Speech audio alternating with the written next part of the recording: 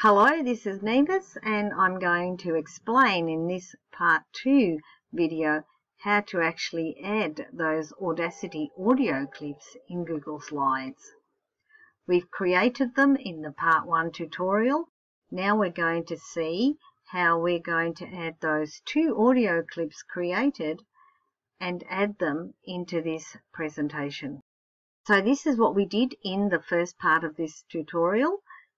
We went to Audacity, the app on our computer. We created a project. We recorded the audio clips, even in more parts. We saved the project. Then we exported it, in this case, as MP3. And here is the tutorial, which is now on YouTube. You can watch it. The link is below this video.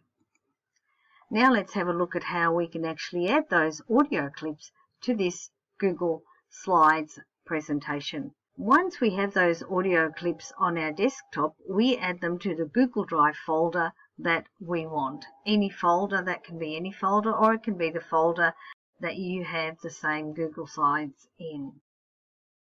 Then the next step is to go to the Google Slides presentation, which is this one in our case, and select the slide that we want to add that audio clip.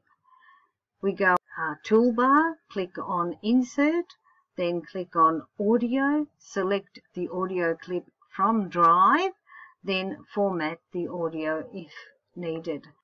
This is what the slide looks like. We have Insert in our toolbar, then we click on Audio. The next image that appears is this one. It's going to be the Google Drive folder. What I clicked on Recent, but it will only show all audio clips that you have that can be used in the slides.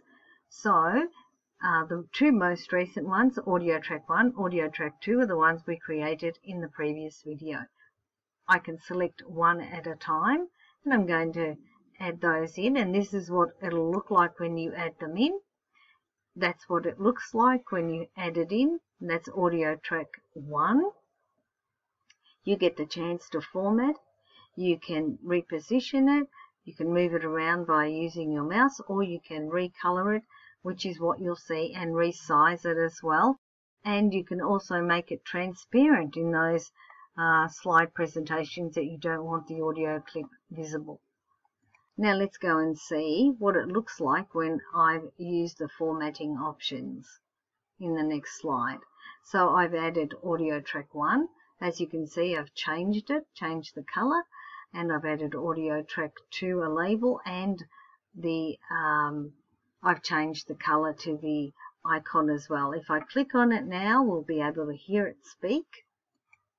This is for slide number 2. Thank you for listening. Okay, so I apologize if the audio isn't perfect because it's over coming out and going back in again, but not a worry. I can guarantee that it's clean and very good. Okay, that's it. Now let's go and do it. Let's see if you can do it, and if you have any problems, let me know. This is Nevis signing off. Till next time, thank you for listening.